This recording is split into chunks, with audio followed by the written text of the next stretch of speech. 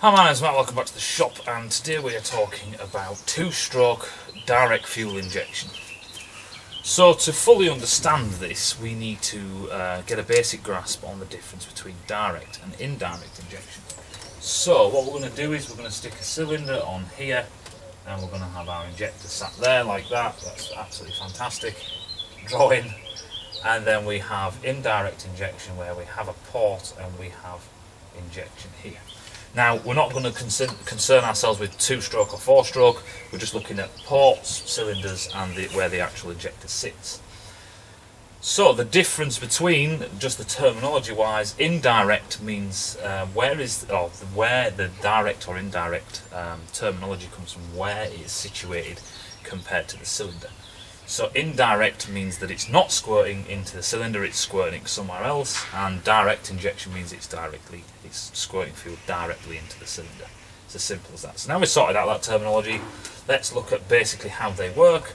So an indirect system, now back in the day they used to make single point injection, so just if you had a 4-cylinder engine or something like that, they'd have 4 runners like that, so 4 cylinders, and then they'd put an injector here that sprays fuel into the flow path of your manifold, and then hopefully it mixes into each cylinder as each cylinder requires air. The problem is with charge scavenging and charge pinching, basically when each cylinder tries to rob the air in the manifold of when it opens, because they're all at different times. You could get cylinder starvation and all sorts of, so it wasn't very good control. Single point injection was cheap because it was one injector, but you would get fuel starvation from different cylinders as they try to rob air off each other, and you don't have very good control, and it wasn't very efficient both in combustion efficiency, and it also wasn't very efficient in fuel efficiency because you couldn't control it that well. So then we went to multi-point injection, which is basically the same thing. You have 4 cylinders, that's 3 cylinders, idiot. You have 4 cylinders, and then you have your runners like this, and you have an injector per cylinder. Then you've got a lot better control. You can meter how much fuel goes into each cylinder, and so on and so forth. But the way indirect injection works is it sprays fuel, atomizes fuel in your port, usually on the back of your valve, which I've explained before. Then when your valve opens, it lets fuel in. That's for a 4-stroke. For a 2-stroke, generally if it's got an injection, it sprays it into your manifold where your reeds are, and then when the air's drawn in, it takes the fuel with it. Same kind of principle. Direct injection, just like diesels and what have you, and you've got to remember, direct injection has been around for a hell of a long time. People seem to think it's this super technology, and we'll go into that in a minute, why it's just not available everywhere.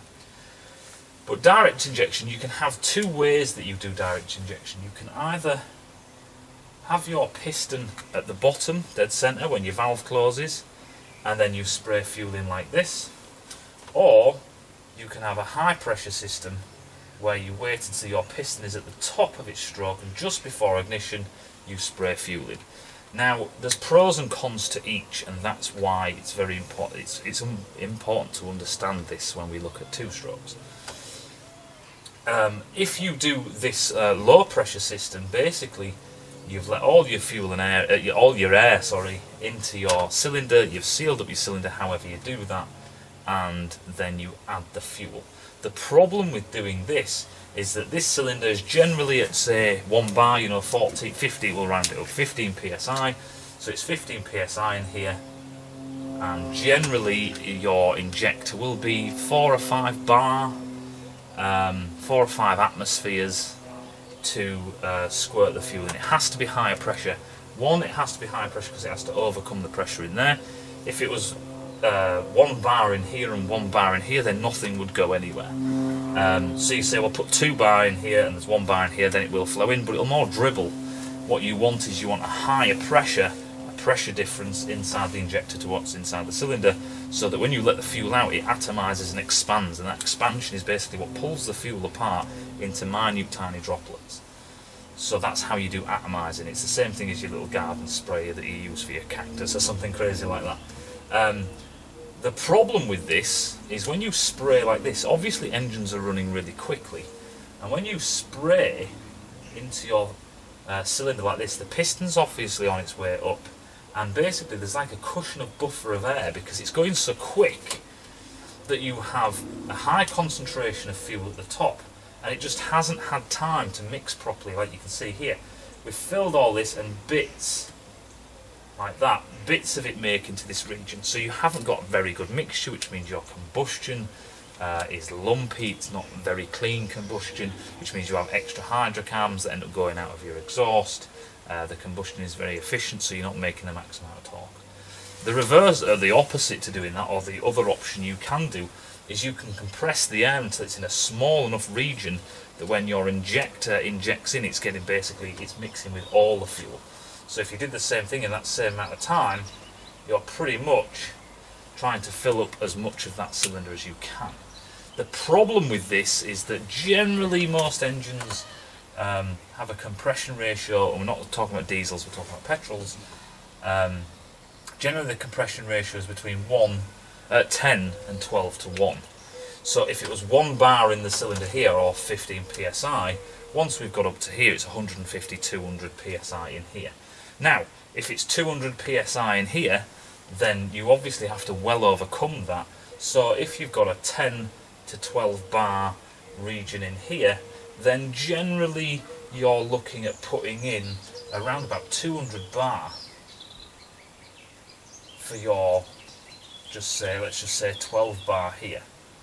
One, you've got to have a greater pressure difference so the actual fuel flows out, but not only that is you have to put an awful lot more pressure in there to make it atomise properly like it would in this scenario, or in a direct or an indirect fuel injection, so spraying into ports. Port pressure for injectors that spray into ports is generally around about 5 bar. So you can see this is 200 bar, this is an awful lot of pressure. So where does this fit in with our two-stroke? So one of the saving graces, in a sense, that people keep on talking about two-stroke injection and how it's going to save the two-stroke engine and bring it all back and all the rest of it.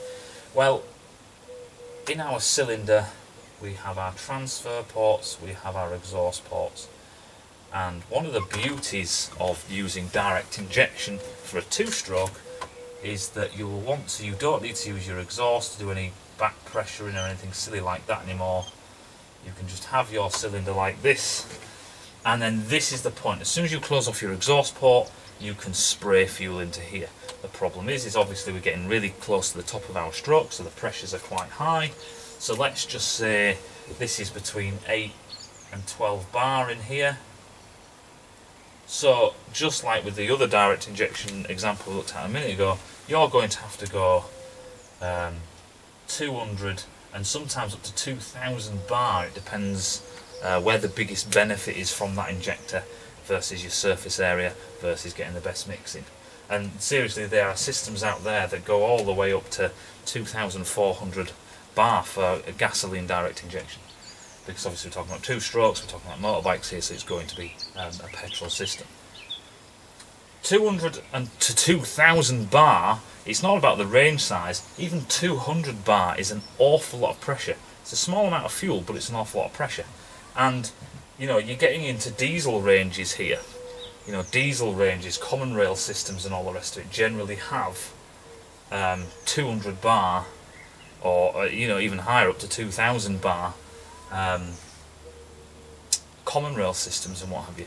The reason why is they have to overcome not only the pressure that's in the cylinder, but they have to atomise that fuel, and it's not a linear scale, it's an exponential scale. So what is the problem with doing this? You say, well, just do it 200 bar. 200 bar is an awfully high pressure to achieve, especially when you're trying to go through fuel quite quick. You know, you need to squirt in 200, 300, 400 bar into a cylinder, and if you're going at 16,000 RPM, you need to do that 16,000 times a minute. It's quite incredible, the speeds. But like I say, diesels have had direct injection. Now there is a difference, I must say quickly before someone else adds it in.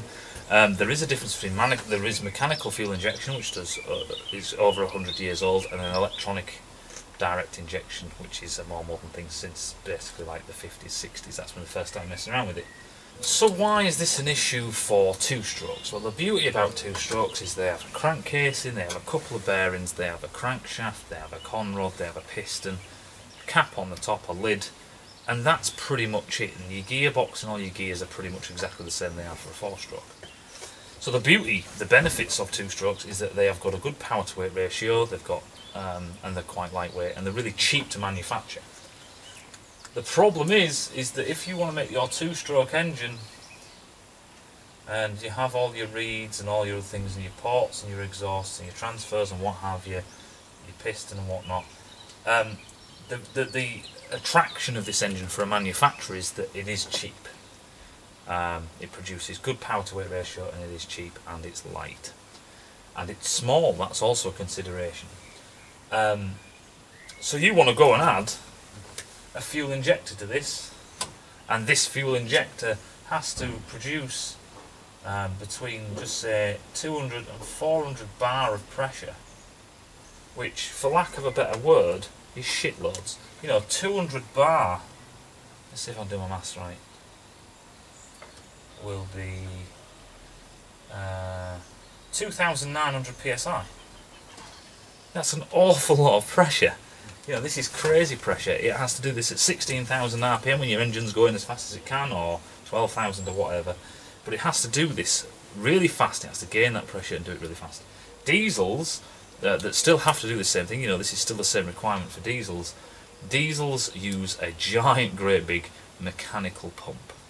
And the difference with diesels is diesel fuel itself is almost like an oil.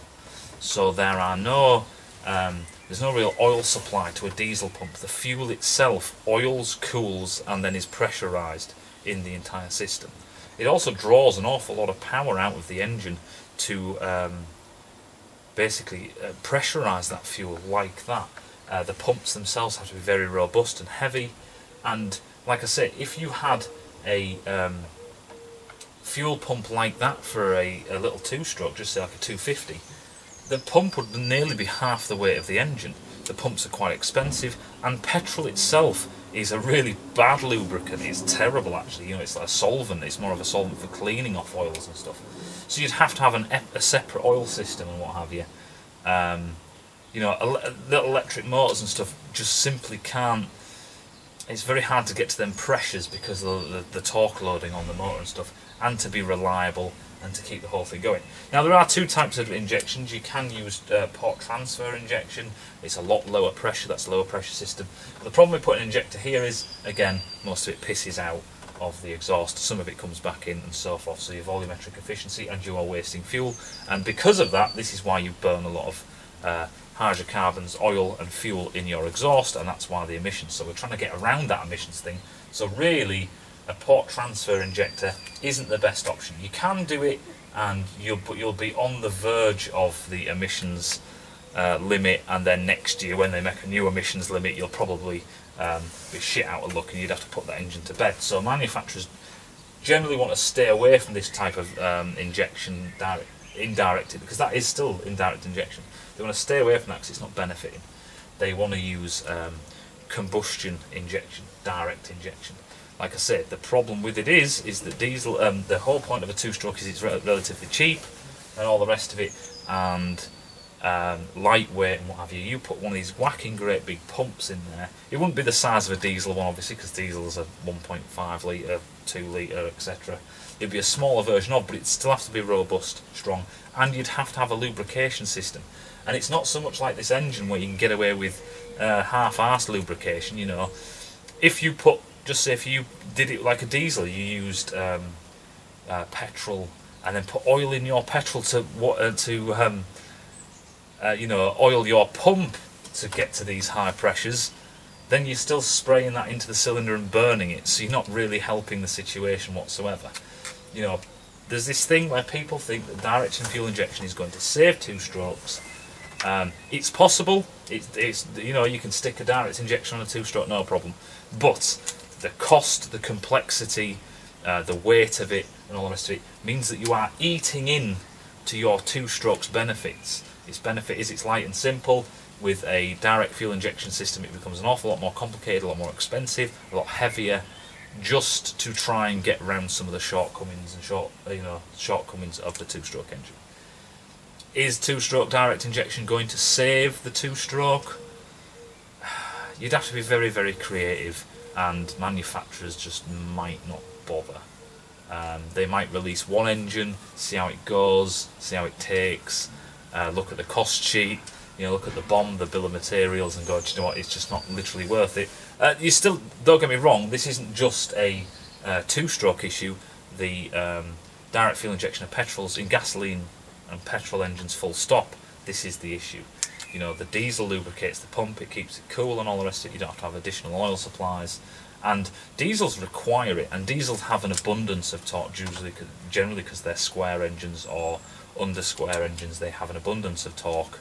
And because they're low revving as well, that is the other issue.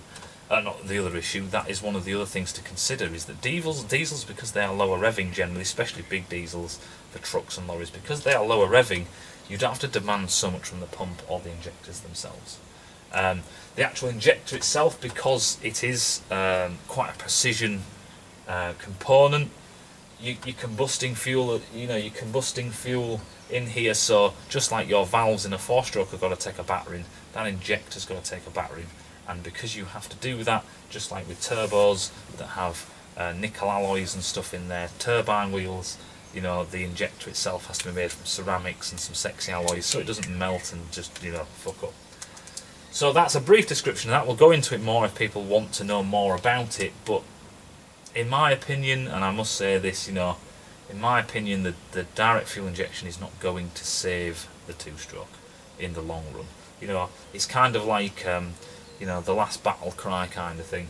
But have you noticed as well that most of the companies that are doing two-stroke direct injection are either ones that are solely pretty much involved with motocross, or the big manufacturers like Kawasaki, Honda, Yamaha, etc. really aren't that interested. They might do one or two engines, but they're really not that interested in it, because the volumetric efficiency of two-strokes is crap. Anyway, I hope that makes sense. This is probably going to kick people off again and again and again, but like I said, the proof's in the pudding. Look what Kawasaki's doing, look what other manufacturers are doing. Yes, there are, a KTM and all the rest of it messing around, but we'll see how long that lasts. But in my opinion, it won't last long. Anyway, I hope that makes sense, and I'll see you in a bit.